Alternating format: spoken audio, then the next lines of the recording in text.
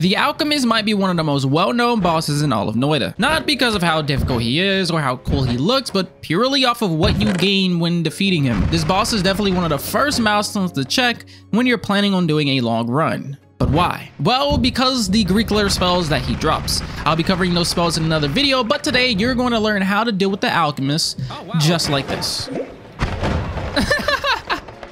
This is from my Twitch stream, by the way, so check me out. You also learn 2 great spell combinations to take him out pretty easily. So the Alchemist is located in the ancient laboratory west of the dark cave. To go there from the start of the game, you'll shoot left past a tree into the snow area, and on the 3rd dip, you'll dig straight down and you'll find yourself inside of the laboratory. Now the Alchemist does have 1,000 health and he's got a good amount of immunities as well, but his biggest defense is his shield. Occasionally, he'll cast a shield that will deflect spells thrown at him, so you're going to have to attack him when the shield is down. It's also recommended that you use a one-shot one versus a rapid firing one, because the longer that the battle is, the higher chances of you dying. Here are 2 good wands you can use to kill the boss. The first one being a trigger with the barrier spell along with ping pong path and ꜱᴏ larpa. It basically spawns in a bunch of barriers and those things hurt, so he pretty much just dies. And the second one being a piercing spore pod, which I recommend casting this above the boss